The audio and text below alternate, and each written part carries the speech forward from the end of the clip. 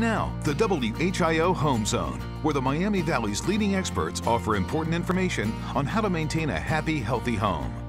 School is out and it's time for summer vacation, but no matter your age, the learning should never stop.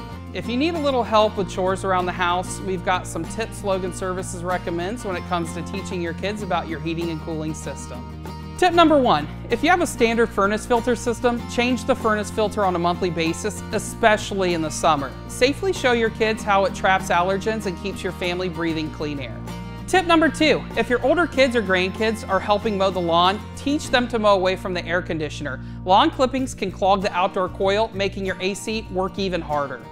Tip number 3, after storms, pick up sticks and other debris that may have fallen around your outdoor unit.